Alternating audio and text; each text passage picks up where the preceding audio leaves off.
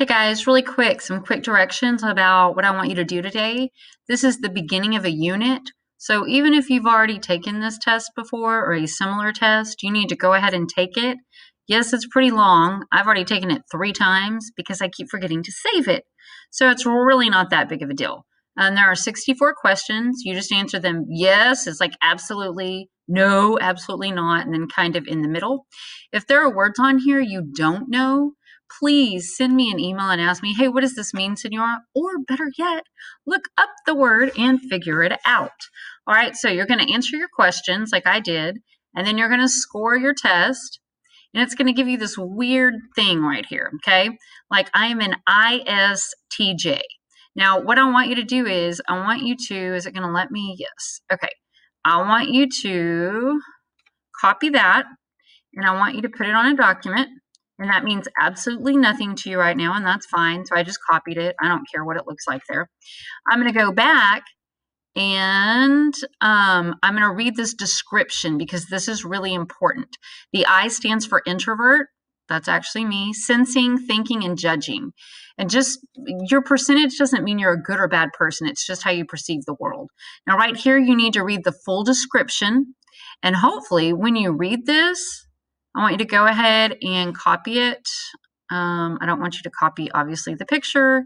It's a lot, but that's okay. You're going to need it later. So I'm going to copy it. I'm going to put it right over here.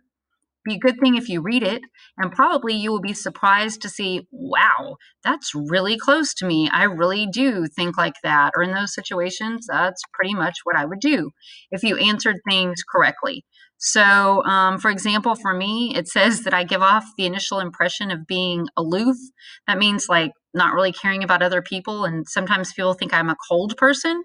That's true sometimes, not so much at school, but in my regular life. I don't give off a lot of emotional warmth at home. That's true. If I do, it says it costs me a considerable amount of energy. That's probably two. Also, I'm a just with the facts person. I like to know exactly what's going to happen. I make plans. That's basically what all this says, and all that's true about me.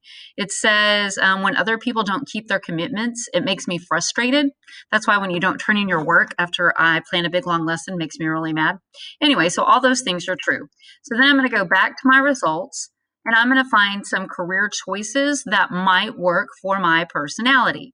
So let me see. Yeah. So basically any of these, let me see if it'll let me copy them. Yeah.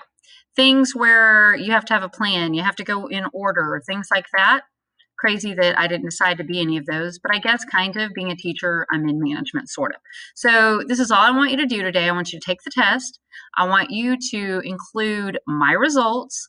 And like I said, I don't just want the letters, I want the actual huge description, okay, because you're going to need it later.